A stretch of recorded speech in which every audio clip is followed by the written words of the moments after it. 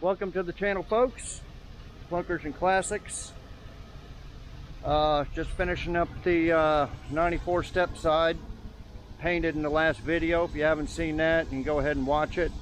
I just put a rear bumper on it, and we're going to take it for a ride and see if the transmission shifts and see how it rides. Tires are real crappy on it, so I'm not and big tread, so I'm not expecting it to ride very good, but we're just going to take it down the road a little bit.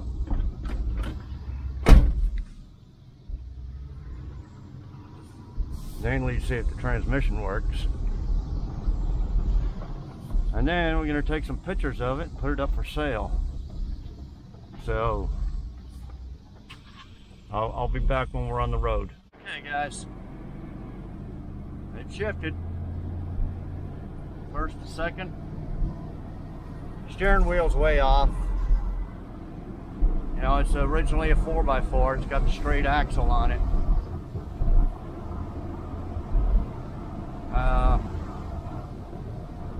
Driving okay. It's not banging around or nothing. Roll up this window a little bit.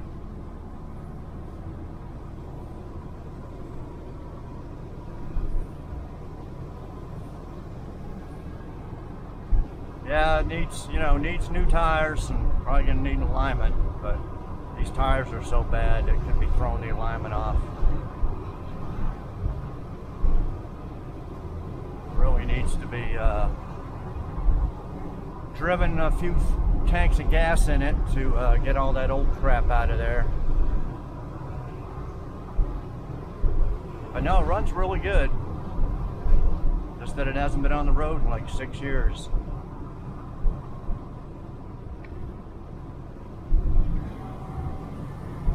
Give it some gas.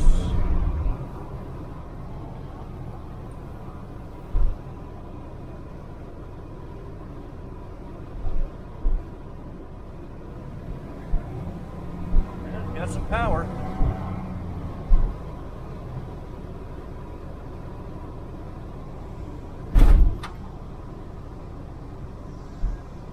A little bit of noise on that dash when it went over the railroad tracks, but man, the suspension and everything seemed really good on it. Yeah, we're gonna get to the work on the Nomad when we come back, but I just figure I'd give you guys an update on how this thing runs and drives.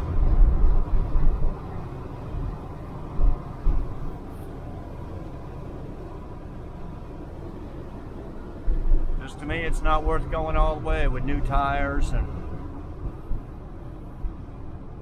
stuff like that.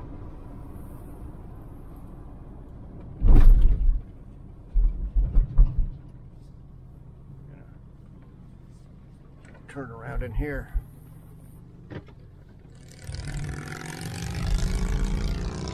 Reverse works.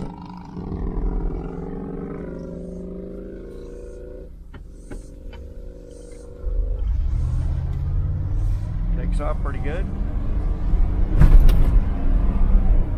Oh, that's a glove box lid.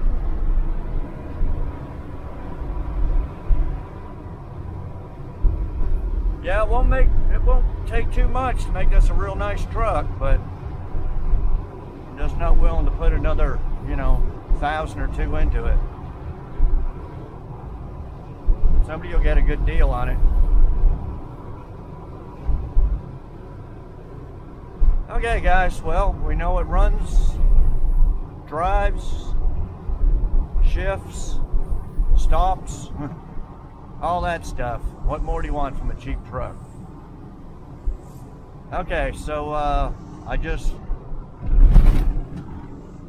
posted the last video of painting the truck, so I don't know if anybody's commented on wanting to buy it, but I'm fixing to put it up for sale, and we'll see what happens. Probably $3,500 plus trade.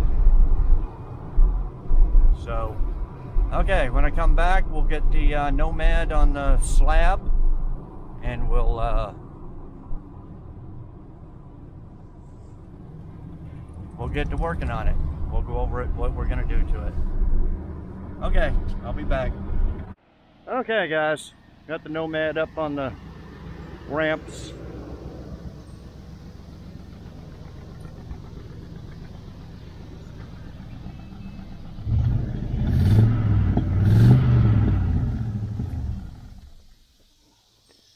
Okay, so it's built. It drove across the United States, 2,600 miles, hot rod power tour. It's done, but I guess I'll call this the second phase. And it's got a lot of new parts on it. All new suspension, disc brake conversion, all new steering stuff. On the back end, we did the new upper control trailing arms, new shocks, new seals in the rear end, new coil springs. But it's not finished as far as its optimal performance. So this is phase 2 performance upgrades. So this video we're gonna finish off the rear suspension. So when I try to do a burnout, it's got a lot of wheel hop, and so I know this probably won't cure that completely, but what we're gonna put on it, this is the first thing I got, and bring this out. Now this is not sponsored content at all, okay? I had to buy this. This is UMI. They give you all these little stickers and stuff. Now, I'm not sure if UMI, I don't know if it says it on there, whether it's USA made, but it is a name brand, I believe. And when I was looking for, this is the rear sway bar. When I was looking for this rear sway bar, this was the cheapest one on eBay. Okay, now this is for 64 to 72 Chevelle, and for all A bodies, which are my 70 Le Mans, I don't know what year, up to 72 Le Mans A bodies. The 69 Chevelle, it would fit that. It would fit those two cars. I believe it's like Buick Skylarks, old Cutlasses around that year. That's what this fits. Now, the factory did have this as an option, but it's very rare. It's not on very many cars. And how you can tell is, you can see these two, I'm going to undo it here in a minute. You can see the two holes on the end. Okay, they bolt into, get these cats out of here. These are not holes for it. These are for another purpose. They're not for the sway bar. I do have the measurements to bolt from this bolt hole. I believe it's 5 inches, then 11 inches, or is it 11? It might be 11 from there, and then 5 more, or something like that. I'll look it up. Okay, so you got to drill 2 holes in here. In the bottom, these are the bottom lower trailing arms or control arms, whatever you want to call them. Oh, we put new air shocks in here too. New air shocks, coil springs, brakes, rear axle seals, a lot of stuff. Change rear end fluid, U-joints, and you can see the upper to the adjustable upper control arms. You need them to get the pitch right on the drive shaft. That's a problem I had. The rear end was tilted down. So the way to adjust your rear end yoke up and down is with the upper control arms. Didn't think much about these bottom ones. Now they're probably original, and they got 2 big rubber bushings. One here, one in that bolt hole there. Okay, they're probably shot, but you know, you don't really know till you take it apart. So from the factory, what they would do, because you can see this, it's two pieces. Well, not two pieces. There's nothing in the middle of this. It's hollow. Okay. So what they would do from the factory is they would have two holes here to mount the sway bar, and they would have this bottom boxed. Now you can still buy these kits to box these control arms, but okay, so here's the deal. These bushings here are like 40 to 50 bucks for like Moog ones, then a 70 or 80 bucks for the kit to box this in. So you get a piece of metal and then you have to weld it on both sides. Then you got to drill your holes. Okay, so a lot of people make the mistake. They buy the sway bar, then they take these stock control arms and they just drill two holes in there and mount it. Well, right then they done a lot more damage to the car. Okay, so what happens is when I'm going to get the list of what it does. It controls the body roll. So when the car's going like this, it keeps it stable, or more stable than it would without one. So what happens is when you go into hard curves and stuff, this here will bend and it'll warp it, and you'll just be in a whole bunch of trouble. It's going to put a whole bunch of unnecessary wear on your bushings. You'll lose your bushings. You'll bend this. I watched a video with a guy, that's all he done was cut two holes in here, drill two holes and mount it. Said it's good. No, it's not good. He royally screwed up. Okay, so your options, you got two options. You can do what I said, buy the kit, buy the bushings, take it apart, rebuild it, drill your holes, and put it back in, then mount your sway bar. Or you can buy these tubular, well, you can buy them already boxed, or you can buy tubular ones. Now the tubular ones are coming tomorrow, but I figure I'd just start this video. I can't show them to you. So the tubular ones come with the better polyurethane bushings, and they're round, and they got the holes pre-drilled to mount the sway bar. They're all ready to go, but they're not cheap. I think they used to be, but they're not anymore. And I bought it from a company called MSS. Is it Monster? No, it's called Massive Automotive. MSS. Made in USA. I'll show them to you tomorrow when they get here. So, they were $180 for the pair. Okay, let me look at this one too. I don't know if it's any clear. 180 bucks for the pair. The sway bar itself was 160. It was 160 shipped, but $8 tax, so it was $168. And then 180 something for the two. So we're into it pretty. 180 and 170. So yeah, it's what is that? 360 bucks. 350, 360. But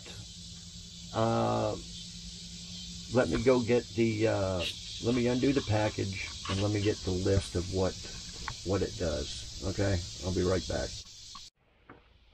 Okay, so the sway bar is UMI Performance Incorporated 1-inch solid chromoly rear sway bar, 160 plus tax, 168. Reduces body roll and understeer, increase cornering abilities, resulting in a more balanced suspension. Keep vehicle level and straight during those hard launches. And heat treated. Okay, so it's also going to help out with drag racing, keeping it straight. Okay, so I didn't undo everything because this thing is just like glued on there. So there's the 2 holes to the lower control arm, and then it comes, I don't know, I guess instructions, but the bolts. So the bolt would go through, all the way through control arm. Okay, now I don't have I don't have it with me, but from the lower trailing arms are, the company's called Massive, MSS. It was I got 186. Why did I got 159 written down? Oh, okay, 159.77 plus 18.72 to ship, plus tax, come out to 186.48. Okay, they say the stock, what I just showed you, is flimsy sheet metal. Okay, their product is strong tubing. You can harness the highest horsepower with polyethylene bushings, made in USA. Get ready to rock your 60-foot times. Okay, so both these are going to increase the performance of this car. Now, can you get other stuff? Yes. I don't know if you guys watch them on Pole Barn Garage. He actually had UMI as a sponsor. He has stickers on all his cars and everything. And he got all his free. And he put them on his 71, 72 Le Mans. So he got the whole kit, front and rear. I think it was $39, like almost $4,000, plus a whole bunch of extra stuff. You can go watch it, but I bet it's over $5 grand worth of stuff. And I think a lot of it is unnecessary.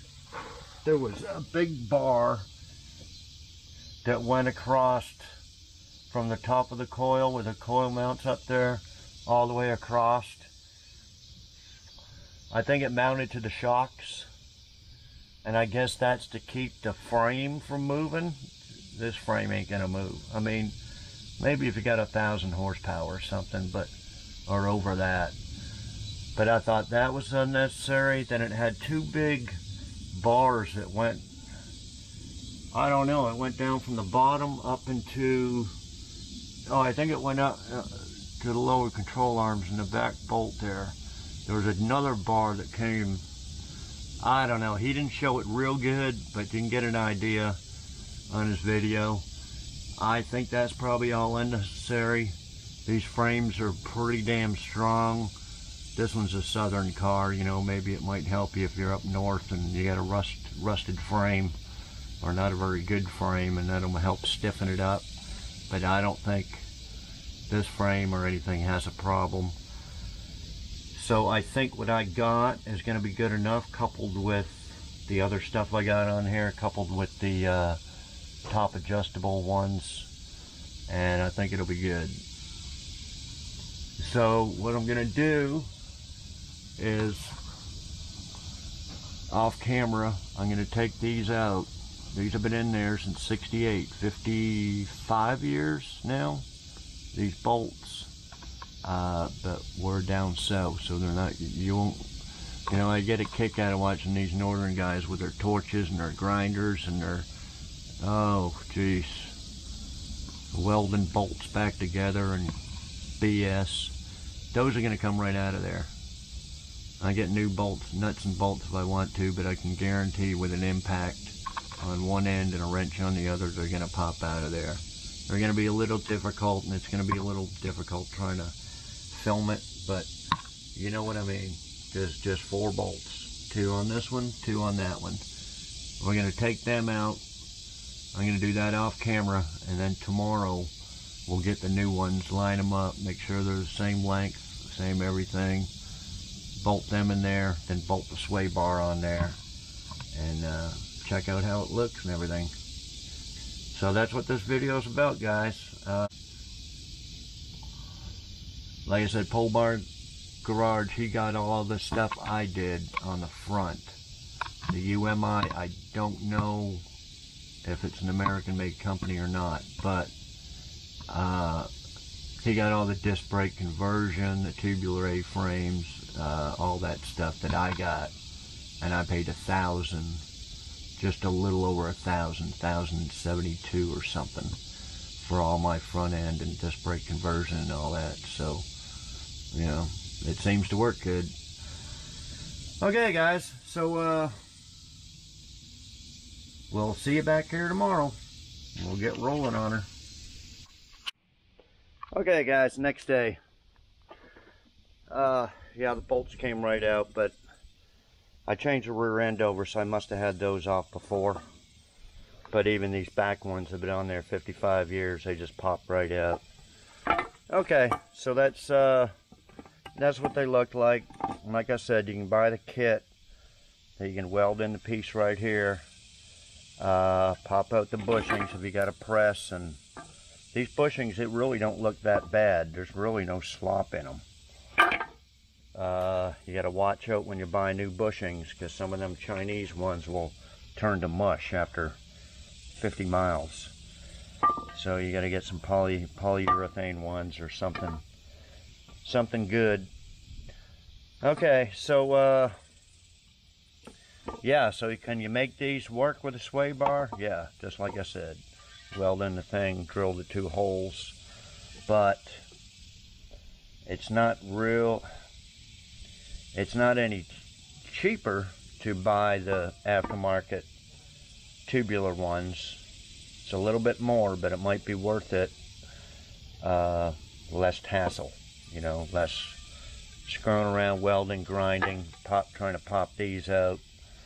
I know some you can do pretty easy, but you know, pressing them in or whatever sometimes can be a real pain in the ass.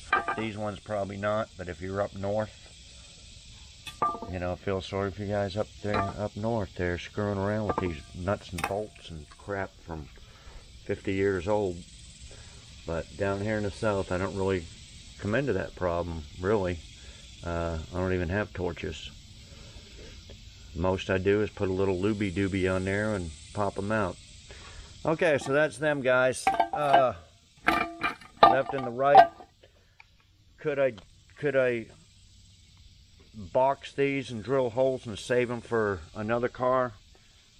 Probably, but will it be worth it? I don't know. But I'm gonna keep them around. Hell, they go for friggin' $100 on eBay for a used set. It's crazy. So, yeah, like I was saying, these didn't have the holes pre-drilled or anything for a sway bar. Neither did my Le Mans, which is actually a Le Mans Sport buckets console. It's just almost a GTO. Why it didn't come with a sway bar, or why somebody didn't option for it, I don't know. But there's no holes drilled in that one. The 69 Chevelle, same thing. So it's very rare to get a factory rear sway bar. Okay, yeah, I unwrapped it, so that's it there. I lined it up there. It is going to fit. So wherever the holes were, that's what it would do. You drill it through there. And also the factory boxed ones, they would actually have a brace in here. A brace between here and here. And see, if somebody's putting these on, these factory ones, they don't put the brace in, they don't box them, they just drill a couple of holes and slap it on there. They're in for a world of trouble. But that's how basically what it does, guys. That and that right there. Okay, so I'll wait for the new trailing arms. I don't know exactly when they're going to be in today, but right now I got to take a shower, do some running around, get some shit, do some grocery shopping, stuff like that. Hopefully by the time I get back, the parts will be in. It's going to be 105 degrees today, 104, 5, and 6 all week. Crazy. But anyway, yeah, that's way above normal. Normal temperature should be about low 90s for this area. So yeah, it's way above normal. But anyway, guys, I'll be back and we'll get this thing together. Check it out. Okay, guys, they just arrived. I just unpacked them.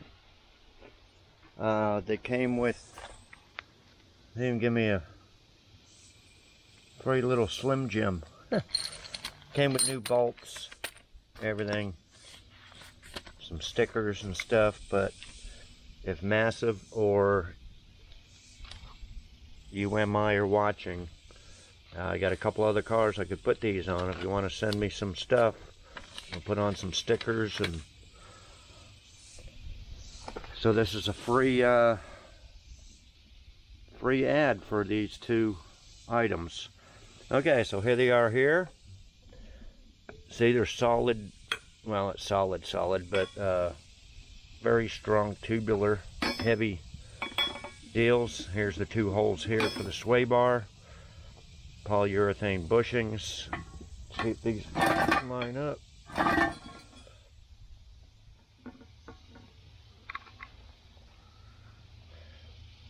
Yep, those holes will line up. Okay, so I'm going to bolt these two in, and then I'll be back and we'll bolt up the sway bar itself. Okay, I want to thank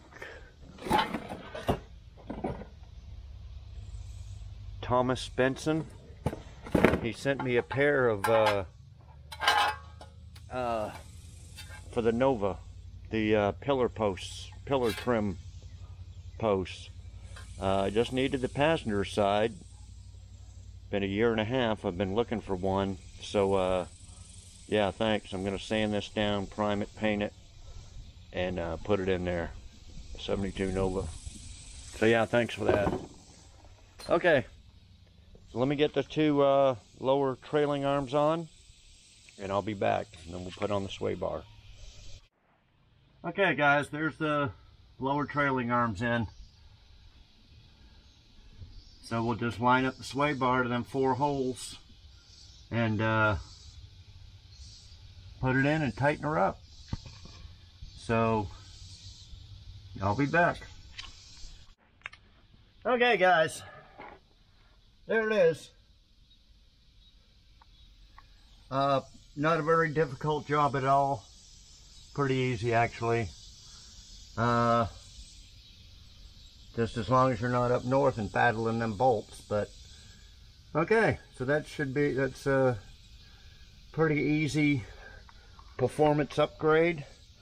Not real cheap, but that's as cheap as I could find, and they seem to be quality components at that. So I guess there's no cheap company making them, or there's just not making them at the moment. You know, there's a lot of Chinese economy's a little bit screwy, so they might not still be up after the pandemic. Okay, I haven't really looked that hard. I just seen them when I was looking for these lower trailing arms, the kit to weld on there. If anybody knows where they're cheap, actually I don't even think I looked at the prices. I just was going by one video I watched where a guy said they were $70, and that was like 5 years ago. So I'm guessing 70, 80 bucks. But if anybody knows, so what I might do is get this set ready, put new bushings in it, put the reinforcement box thing on it, drill the holes, and get it ready for either my Chevelle. I'd probably rather do it on the Le Mans. I'd like to do it on both. But yeah, eventually we'll probably do it on both them cars too. Like I said, these cars are all done, but you know, I just like to add extra stuff onto it. So this should improve the handling quite a bit. Okay, it's not really for a budget build. If I was doing a budget build, cheapy, I wouldn't be doing that, but you know what I mean. Okay, so I think that's it for this video, guys. You can get, well, I'm not sure about the sway bar, but the trailing arms, they had a bunch of different colors, blue, yellow, black. I figured I'd get red because that's what the sway bar was. So anyway, you can get them in different colors if you want. Was there anything else I wanted to add? I think that was it. That Slim Jim was pretty good too. Okay, I think that's it, guys. Hope you learned something. I did by researching it at first. Hopefully that'll get rid of some of the wheel hop. If not, we'll go back to the drawing board and see if we can get something else. Because you know, I kind of forget what, you know, ladder bars and stuff like that, whether they're just for leaf springs. I think they're just for leaf springs. I kind of forget what you had to do to coils. Well, yeah, I know. Anyway, we'll get into that when the time comes.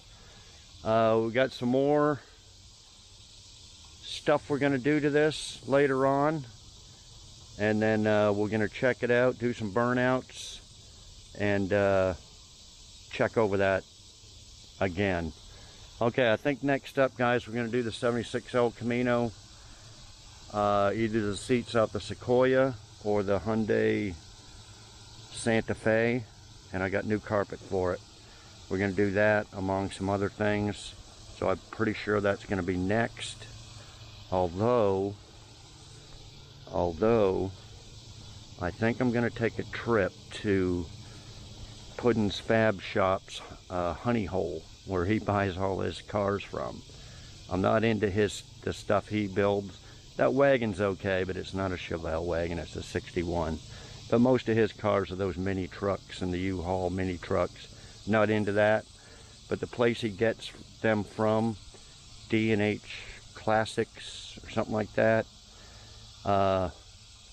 it's not that far away. I think it's about an hour and a half to 2 hours away. It's actually in between me and where Puddin's at, Tecumseh. He's a couple hours away. And I think D&H is in Stonewall. So he's about an hour from it, and I'm about an hour and a half, something like that. Anyway, I think I'm going to take a trip up there, guys, because he's done a few walk-arounds, and there's some nice cars that he doesn't even look at because he's not interested in the old muscle car, classic GM. Some of it he is, but he's mostly gets a hard-on over those mini trucks. And no, I'm not going to buy a 64 Impala wagon. I'm not into Impalas or those wagons. I only like this wagon because it's the Chevelle and it's the muscle car look. Not really interested in the big boats, whether it's an Impala or, you know, those type of big wagons. That's too much like, you know, your daddy's car. But anyway, we'll get into that. I remember one video, it's been a while back, that Puddin did, and they had a ton of these F-bodies. Camaros, Firebirds, Trans Ams, Z28s. I mean, they were stacked on top of each other. Can I pick one up for a parts car? How much do they want? Stuff like that. So I think, guys, I'm going to make a trip up there in the next couple of days. I'm pretty sure I will. Plus, I want to see if I can get all the power steering components for the 72 Nova and convert it to a power steering. I got the power. It came with the power steering box, but I need all the pulleys. I can get a new pump, new belts, but I mainly need the pulleys and stuff like that. So maybe they got that and a reasonable price. I have no idea what their prices are. Puddin never mentions what he buys cars for, so he's a little secretive of what he pays for stuff. I'm not, but he is. So anyway, that may be the video coming up next, guys. I might go over there and then maybe I'll buy something. If I do, I might make another video, but of me buying it and, you know, seeing if it runs, you know, go over it type thing. But the walk around video is going to be looking at old muscle car type, not no mini trucks or anything like that. Okay, so that may be the next video coming up. I'm not sure. I got to plan it out. It's 105 degrees every day, 106 degrees for the next week. But if I can get out there when they open, like real early in the morning, walk around for a couple hours before the blazing sun kills you, that's how I got to plan it. Okay, guys, like I said, hope you enjoyed the video, learned something. Nice performance upgrade. Like, comment, share, subscribe, all that stuff. And we'll see you next video real soon. Thanks everybody for watching.